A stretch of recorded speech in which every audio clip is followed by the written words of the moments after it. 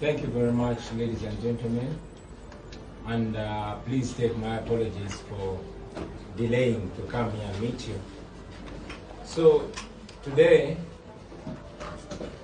I called you to address you about the political prisoners' plight.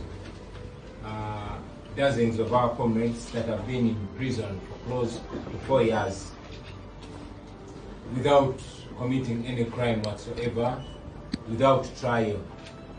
And as we've been saying, that these comrades are innocent. They did not commit any crime whatsoever, because if they had committed any crime, the state would have adduced evidence by now and convicted them.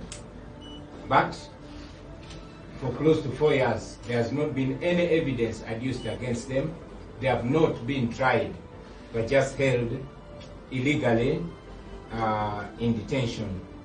Many times, like we've been communicating to you time and again, many times regime agents have been visiting them in prison and trying to convince them and eventually coerced them to change their stand. They've always been going with one message to them in prison: plead guilty or rot in jail. They went as far as reaching out to their relatives and asking them to convince their loved ones, their sons, their daughters, their husbands, their wives, to commit crime, to plead guilty to crimes that they never committed. Many times they went to Chitalia, they went to Luzira with one general message: plead guilty or rot in jail. And as you know, these comrades have been coming to court after more than 56 court appearances. There was nothing going on. They were denied bail after 4 bail applications, bringing flimsy reasons. At first, they said that their parents were not substantial sureties. And then one of the other reasons they gave is that these comrades did not have any residences, leave alone the fact that majority of them were abducted from their homes. But the court, the military court, said the reason for denying them bail was that they did not have any permanent places of abode. So that is how 4 bail applications were turned down. The regime, whenever they reached out to them in prison, they were promising them money and promising them houses if they can yield to what they were requesting them, to first plead guilty and then implicate us, especially myself, in crimes that even they themselves did not commit. The regime was always straightforward to them, telling them that the only thing that would save them from jail is to defect and start working for General Museveni and tell lies against us constantly. The regime went ahead to even deny us access to these our comrades. But other people like Balam and others were always accessing them. But whenever, and you saw, we were always putting it on social media. Many times we went to visit them and we were denied access to them. So after all that back and forth in court, after frustrating the bail applications, the regime finally succeeded in breaking the backs of some of these our comrades. So out of desperation, 6 of our comrades in Chitalia wrote to the military court asking to withdraw the NUP lawyers and saying that they want to be represented by UPDF lawyers. I visited them about a week ago in Chitalia, and after speaking to them, some of them recalled, others told us that they were coerced, but they were changing their mind about selling out. Yesterday, you saw 3 of our comrades from New Zealand pleaded guilty. Among them was Mwambuzi Paul, was Obilai Siraj, and Mugaza Joseph. They changed their long-held stand of not guilty because they were not guilty. This time they changed their stand and said they are guilty.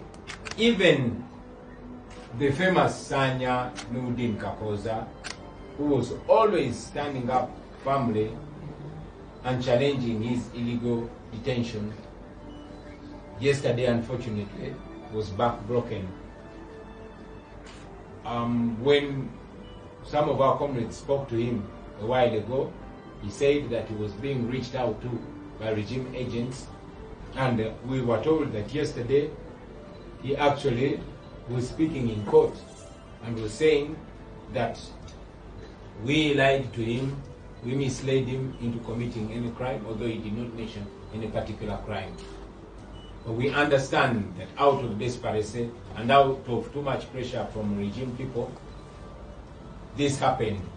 Now, interestingly, this happened when our lawyers were blocked out of court, when journalists were blocked out of court.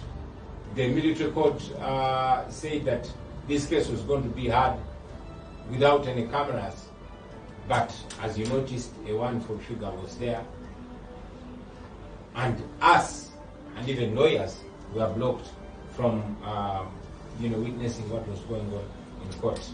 Being a military court, of course, there's no element of human rights. All they want is to procure their interest from these people. They want to avoid future lawsuits because they know that when these comrades come out, they can sue the state for malicious prosecution. And also, they want to use them as tools, as examples to those that stand against the regime, but also as tools of intimidation to the rest. We are here to castigate that, to condemn that, because these are things that we've been warning against our people. Of course, we sympathize with these political prisoners. We understand their plight, and we understand that everybody has a certain level of resistance. Probably some of these comrades could not resist beyond 3 or 4 years in prison, and that's how it is sold out. We don't blame them so much. We sympathize with them because some of them have really gotten very, very desperate. But we warn all of you comrades that this regime does not love you. All they want is to keep themselves safe against you, against any future prosecution against them for the wrongs that they are doing. That's why they are forcing them to accept crimes that they actually never committed. We understand them, we sympathize with them, but we discourage that kind of behavior because ultimately it doesn't only hurt those that have sold out, but it even hurts justice and freedom. Now, this, ladies and gentlemen, is a blatant abuse of power. It's an abuse of the justice system. We've always raised our voice against the constant usage of the military court as a tool. The Supreme Court itself, we have been mentioning, and we continue to say that the Supreme Court has refused up to now to pronounce itself. It has refused to uphold a decision of the Constitutional Court, which declared that trying civilians in military courts is unconstitutional and should be stopped. That was in the case of Karaziguruka. But up to now, the Supreme Court has not pronounced itself because, as you know, the justice system is only a shadow of itself, and the justice system now is an injustice system, for lack of a better word. The civilians are constantly being tried in military courts. Now Museveni is using the weapon against his political opponents. We condemn that, but we can only expose them for now. We can only call out the Supreme Court to stop being complacent and being part of the operation, to be a court worth its name and pronounce itself against the trial of civilians in military courts. I thought it was important to communicate this, ladies and gentlemen. We stay firm, we stand firm, and we continue to stand with those our comrades who are innocent and are being held illegally in jails and also being tried in military courts. Mu Luganda basewo ne banyabo mwebale nnyo okujja olwaleero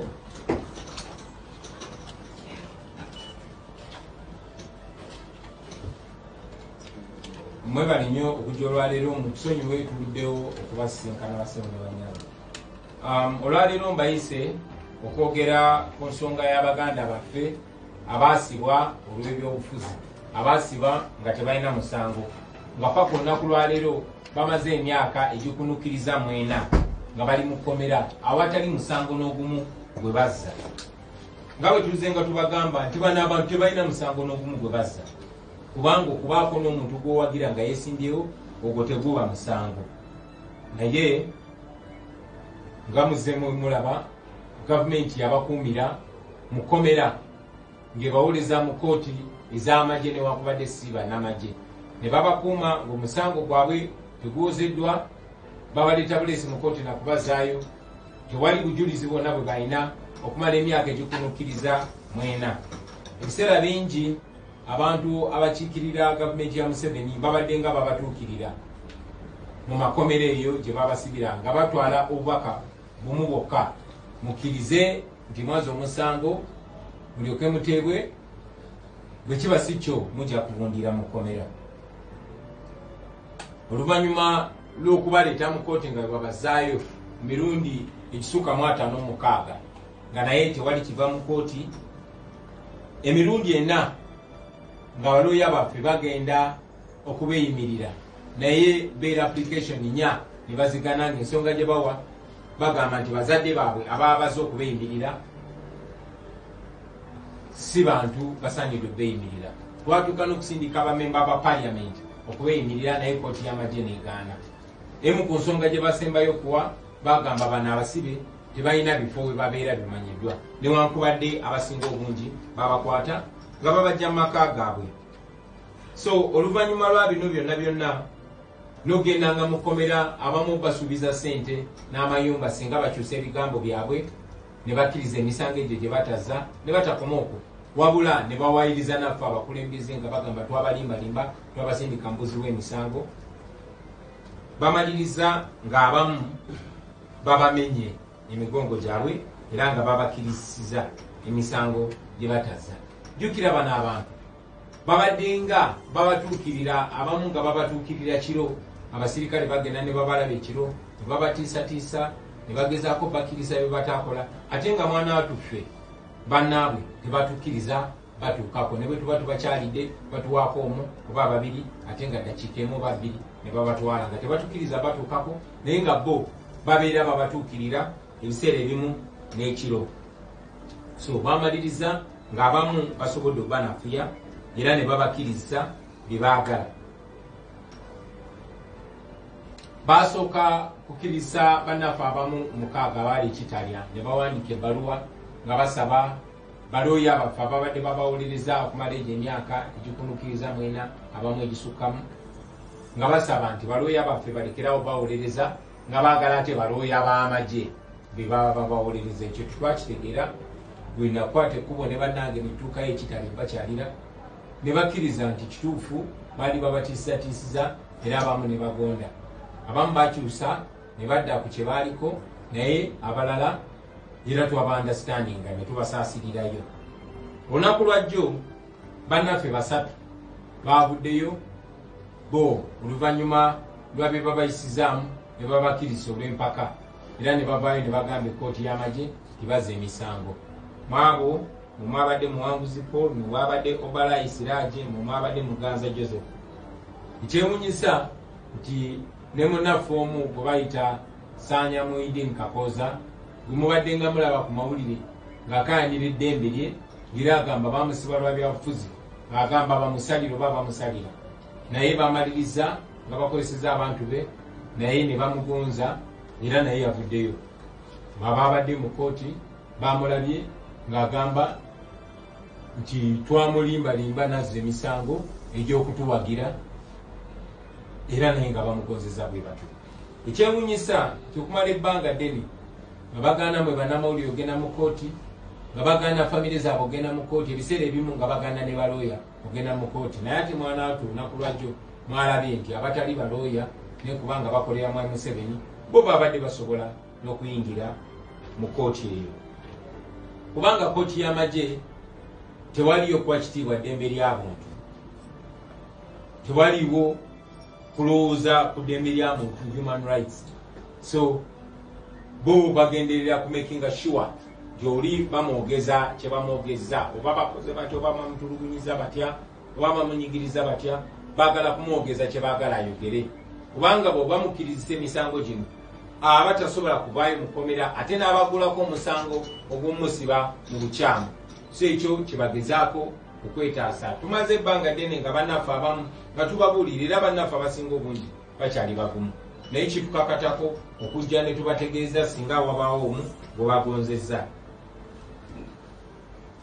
tuzze nga tubalabula ku bino ebintu naye ate ku mbeera gye bayisiddwamu era tubasaasira era tutegeera ne kye bayitamu so tetubanyiigira tubasaasira busaasizi olw'embeera eyo gye bayitamu naye nga bannaffe abalala bakyali abagumu tubenkalejenga mubeere bagumu kubanga kino okukkiriza omusango gwagala kujjako ddembe kubanga tuzenga tubagamba nti lazima ng'embeera eteredde state ejja kuba erina okuliyirira bano abantu olw'okubasiba mu bumenyi bw'amateeka naye era kino njagadde nkyogereko mbalage obumenyi bw'amateeka olimu mugenda mu maaso okutyoboola ekitongole ekiramuzi ekyandibadde kyetwayitanga ekitongole ekyobwenkanya kati kitongole kya butali bwenkanya n'okulaga engeri gye bakozesa ekooti y'amagye okunyigiriza bannayuganda.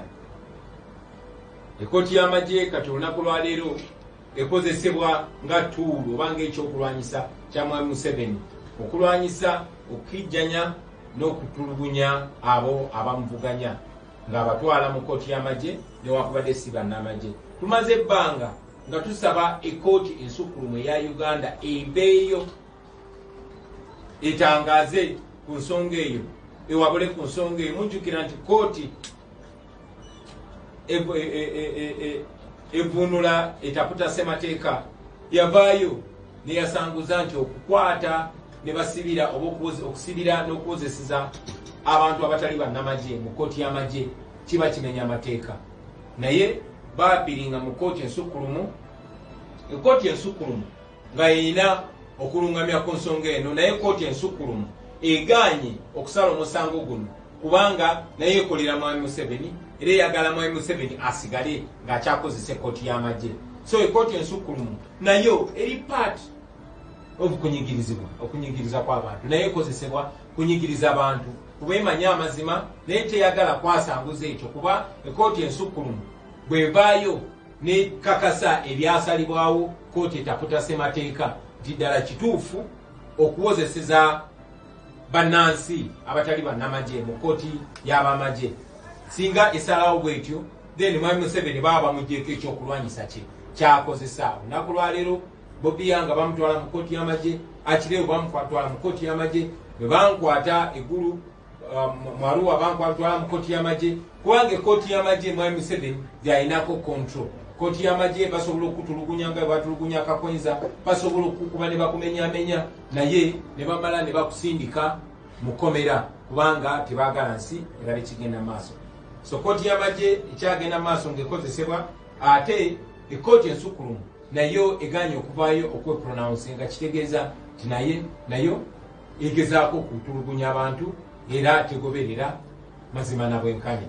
Ensonga ezo njagadde nzitanyeko basebo ne banyabo n'ensi yonna ezimanye, naye tukyayimiridde ne baganda baffe abo abakyali ku mulamwa n'abo be batiisatiisiza ne babakkiriza ebikyamu nabo tubasaasira naye tumanyi nti tewali kyamaanyi kye bagenda kifunamu okujjako okukozesebwa okunyigiriza bannaabwe. Mwebale nnyo, mwebalire ddala. Thank you very much, ladies and gentlemen. Oliko Mapu Media TV. I guess.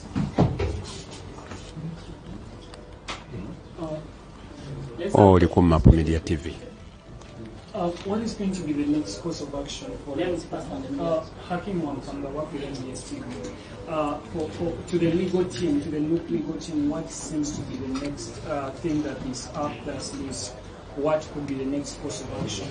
In Uganda, bagenda kuzaako tiimu y'abannamateeka eyanogo kikyeyinza okuzaako mu kaseera k'obulimi. Any other question? Yes, Kibet. My name is Daniel Kibet from NTV. I don't know if we have records of the latest records of the number of people and which supporters who are in jail as of today. It would be so good when you're compiling the story. That's all? Yes, sir. Ekibuzo kiri nti bano be baatadde be bagambye nti abamu bakkiriza lwakuba nti baabakase munnabakkiriza okuba okwetonda kwabwe nga bakomyewo okwetonda. Thank you very much. Would you ask your question again? I had the first part, I kind of missed the second. Yeah, the question has been, what is going to be the next course of action? What is up the sleeves of legal team? No, that I got it, but the second. Did you ask me? It was the same, I just asked it in English in Uganda. Oh, okay. What is our next course of action? We shall continue using all legal and constitutional means of having our people free because they are innocent. We shall continue exerting pressure. We shall even consider, international means, international legal means and otherwise.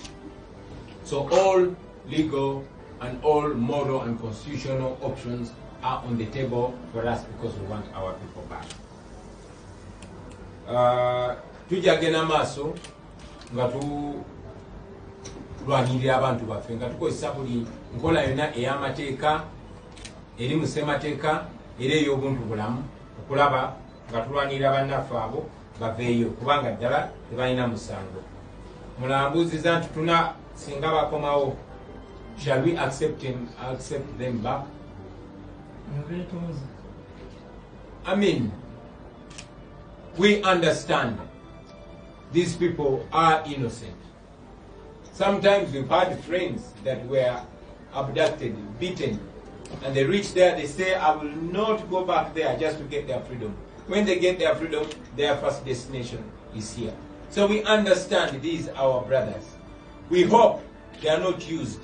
But I must also mention that we were told by our comrade Dr. Besigi that many of his comrades who were arrested and slapped with trumped up charges of terrorism during the so-called PRA narrative, many of them who negotiated actually came back and started dying suspiciously. So I'm telling them not to trust this regime because they will not love you. The situation has not changed. What pushed you to resist this regime will push you again because nothing has changed. It's only getting worse. But we were told that those that were released after negotiations, they came back and started dropping dead one by one. We hope these comrades of ours will not drop dead one by one. Otubuuza nti tunabakkiriza singa bakomawo ne beetonda.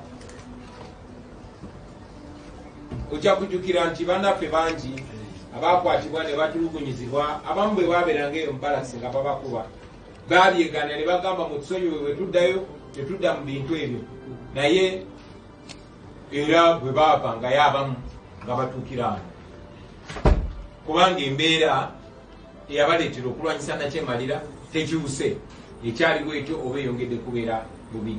So manyi nti abamu bajja kudda mbalwanira eddembe lyabwe naye era manyi nti n'abalala bavaayo nga babaguliridde ate ne bafuuka balabe ba struggle. So tujja balabira ku bikolwa byabwe. We also know that some of them come back when they are enemies of the struggle, completely compromised. So we shall be judging them according to their actions. I must also put clarity that yesterday some lawyers were in court, but previously lawyers have been turned away. But also media and their relatives yesterday were not allowed to go to court.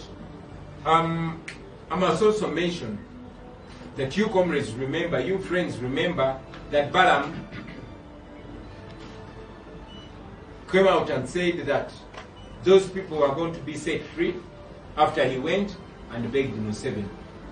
But as you can see, they are not freed, and we don't think they are going to be freed anytime soon.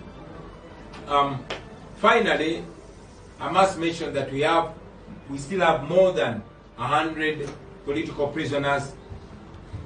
Some are in Chitalia, others are in upper prison, others are in Bwaganbye. But still people are being abducted, people are being arrested. Just recently, the head of our security, Achireo, was abducted from his home, tortured, and then later on, some bogus charges were slapped on him.